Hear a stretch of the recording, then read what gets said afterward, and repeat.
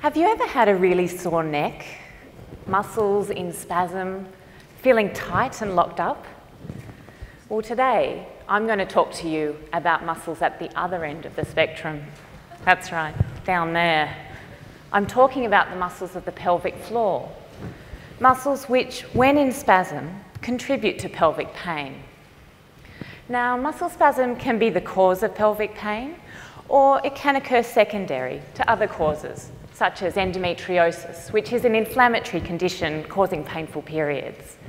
But either way, it's a really difficult area to both diagnose and to treat. Currently, diagnosis relies on palpation of tight bands of muscle called trigger points within the vagina. And treatment relies on physiotherapy with muscle stretch and relaxation techniques used to help relax the muscles. And while this works very well for some women, for some there is no relief.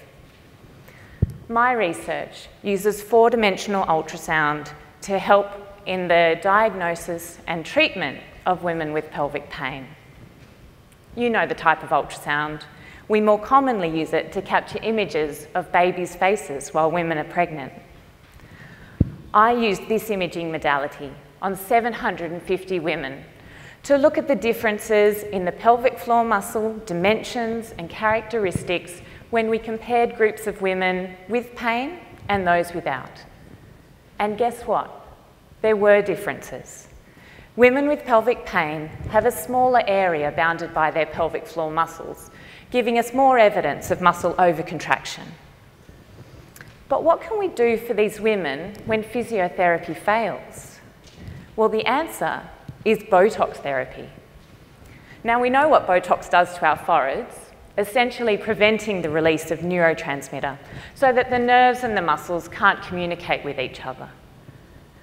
Previous research has shown that this is a very effective treatment for pelvic floor muscle spasm.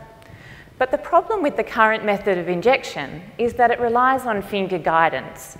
And in the close confines of the vagina, that does create issues with the accuracy of the injections, as well as exposing that doctor to a risk of needle stick injury.